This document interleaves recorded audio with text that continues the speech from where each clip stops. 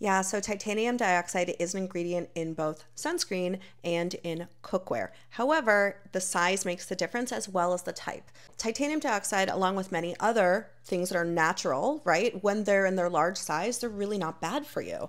It is that small size and type that shows to have harmful impacts on our body. There's been a lot more research done on titanium dioxide nanoparticles and what happens when we ingest them orally.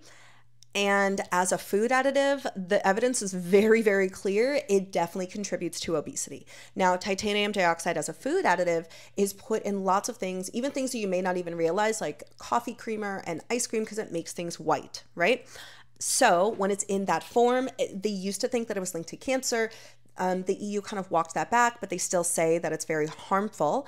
California tried to ban it, and then the lobbyists got to them, so now it's still technically allowed in our food here, but it is definitely linked to obesity. Like, that is very, very clear. The type that is in sunscreen is different, and there's different kinds of titanium dioxide that are in sunscreen. Now, there have been some studies showing that titanium dioxide in sunscreen damages the outer layer of your skin and can actually make it look older, aka give you wrinkles, which is kind of crazy considering that most people are wearing sunscreen to avoid premature aging. However, all of this is a moot point if that titanium dioxide is larger, right? So in general, when it comes to sunscreen, I always try and use a sunscreen that is non-nano, and there's a ton out there.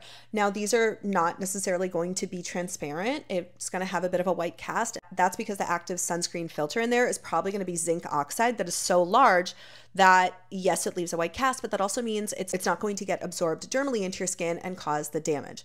It is pretty impossible to avoid titanium dioxide in makeup. Certainly my favorite foundation has it. It does show that titanium dioxide on the skin, it is a different kind for the most part, and it's not as bad as the titanium dioxide nanoparticles that you ingest that are definitively linked to internal lesions as well as obesity. From our evidence and what we know, ingesting the coatings off of cooking pans is not good for you. And titanium dioxide, when ingested orally through your mouth into your stomach, also bad. So in general, want to avoid those.